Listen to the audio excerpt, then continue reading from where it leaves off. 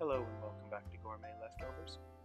Today we're going to be making Brie baked sweet potatoes.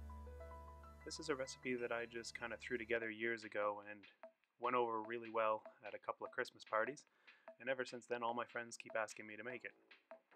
So we're going to start off with equal parts sweet potato and then just any regular potato you like, russets. These are just some British baking potatoes. And we're going to cut those up, and then I usually steam them. You can boil them obviously if you want to.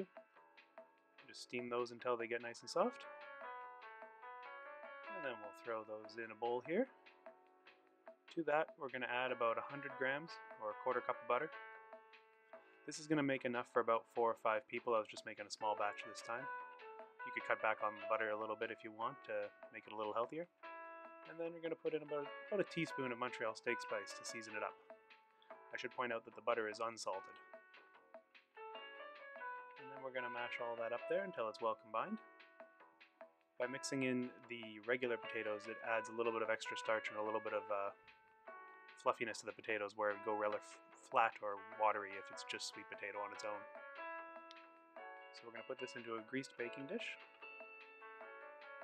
Now if you're ready to serve right away here, you can just throw the brie on top right away and pop it in the oven.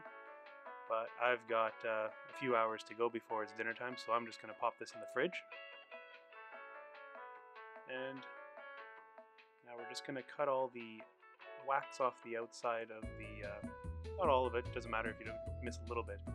But getting the wax off the outside of the brie is really good because when you bake it, it kind of looks a little weird. I've tried with and without before, and it's definitely better without the wax on it. But it becomes a nice snack with crackers for the chef. So I had to heat it up in the oven there because I had put it in the fridge for a little while, and now I've just put the brie on top to put back in the oven for a few minutes just to melt it a little bit, give it a little bit of color. So after you've baked it until it's piping hot throughout and the cheese is golden brown, you can let it sit for about 5 or 10 minutes and then serve it up. Like I said, this one always goes over really well at any kind of dinner party, and I always end up getting my friends asking me to make it. I hope you enjoyed the video. If you did, please consider subscribing to the channel. I want to check out some of these other videos, and we'll see you next time.